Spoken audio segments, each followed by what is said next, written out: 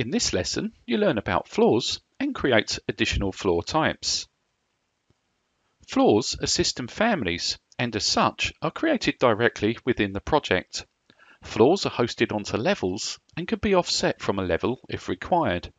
Floors can be created from composite layers and can have slopes and have complex shapes using the shape editor.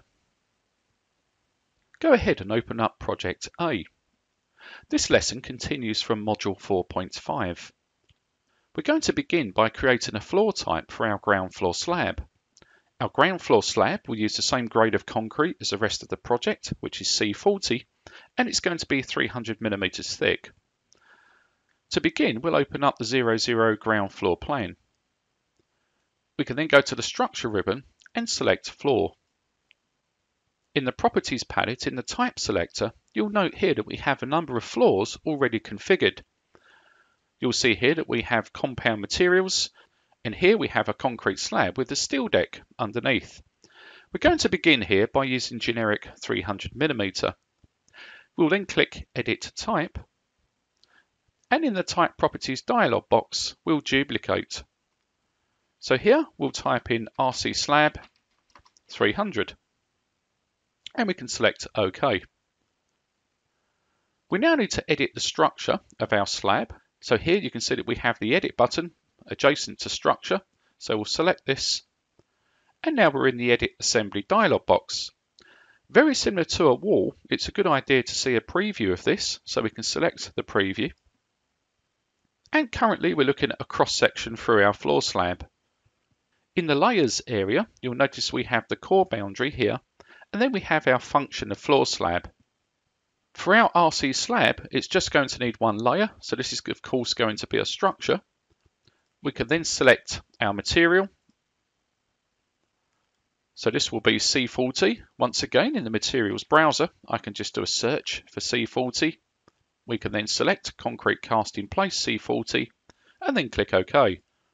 Notice that the Edit Assembly dialog box now shows that new material. The default thickness is 300 millimeters, which is actually what we require. And of course here, this is going to be a structural material. Now a bit later on, we'll use the shape editing tools on a floor slab, so I'm going to check variable. And what this will do is it will keep the soffit of the slab flat, but it will allow the thickness to vary on the top surface there. So for example, if we put a fall angle towards a drainage area on the ground floor slab, the thickness could then vary from the thickest part down to where the drain's going to be. So now that our assembly is complete, we can click OK, and OK again to the Type Properties dialog. And here we're going to sketch our boundary of our floor slab. You'll notice on the context ribbon that boundary line is already activated, and I'll go ahead and select line. So here I'm just going to simply trace around the walls. And of course we can then use the column corner over here. Yep, we'll come to this area over here. Again, we'll probably need to tidy up this wall. Now here, I haven't got any clear space to actually stop, so I'll just leave it there. And we'll come along over here somewhere. You'll notice that that's completely inaccurate, but that doesn't matter for the minute. And we'll then come across to here. Now at this point, I need to tidy this up. So notice on the Modify ribbon, we have the Align command. So I'm going to select this. I'll select the face of my concrete wall. And then I can pick my boundary line. And of course now you'll notice that that's now cleaned up that boundary. We'll now need to cantilever our boundary sketch 175 millimeters past these grid lines. To do this, I'm going to use the Pick Lines tool. And here I can set an offset on the options bar of 175. And of course here we can then go ahead and offset our boundaries. To tidy up the junction here, again on the Modify ribbon, I'm going to go ahead and use Trim Extend to Corner. And we'll trim this one over here, and we'll trim this one here. And you can now see that we have a nice clean and tidy boundary. We'll put our structural openings in a bit later. Now just one thing to remember before we finalise the floor slab, you'll see here that we have this special symbol. This symbol is designating the span direction of the floor slab, and currently it's spanning in this direction here, which is a little bit unusual.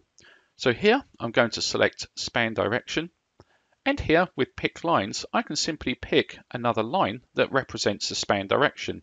Now in actual fact this floor slab is going to be a two-way spanning slab, so I'm just going to pick here. Note in the properties palette we have the level that this slab is going to reside at, so we mentioned here that this is going to be the 00 ground floor plan. We could change that if we wanted to, but of course that's where I want this to be. I could also give it a height offset from level, so this could be a positive or a negative value. And of course you'll see here we have things like area, perimeter and volume. All of this will be computed when we come up here and we select Finish Edit Mode. So of course now we can see that the slab has now been created, and in the Properties palette we'll now see the perimeter, area, volume, elevation at top and elevation at bottom. Okay, so if we now go back to our 3D view, we'll now see our floor slab. As I've said, later on we'll need to actually put some structural openings in.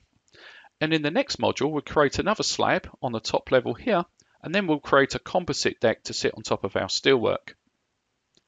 Okay, so that concludes this video.